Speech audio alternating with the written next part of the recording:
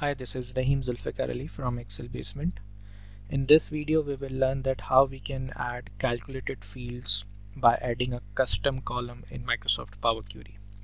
So let's first load the data and then add the custom columns and calculated field in it.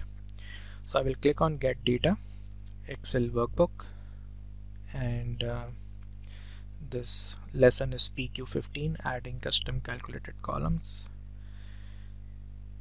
So it will open up an Excel file. It will take some few seconds to read.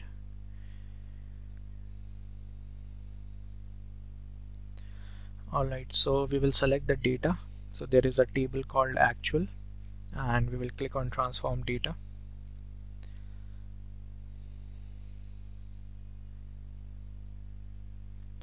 So now we are into the Power Query editor. So there are 5 columns in the data set: month, category, product, actual sales and budgeted sales. And we are required to add one column which is based on calculation, actual minus budget, which is the variance column, and then we will also add another column, variance as in percentage. So how we can perform this in Power Query? So we will click on Add Column tab, and here we will click on Custom Column. So first we will define a name as variance, and here after equal to sign we will say actual sales. So we have just double click on this particular field, it will be written automatically.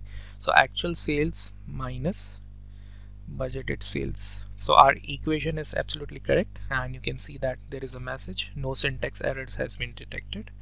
So we will press OK, and now there is a variance column, right?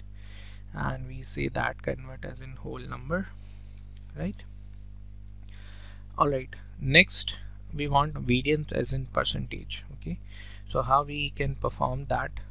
So we will click on custom column, and we say variance as in percentage.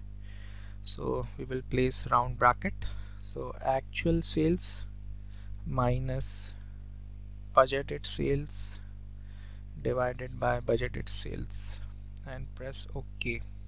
So we'll convert this column as in percentage. So I will click on percentage, and now it's converted into a percentage. So this is how we can add custom column based on some calculations we can define in Power Query as well. Thank you.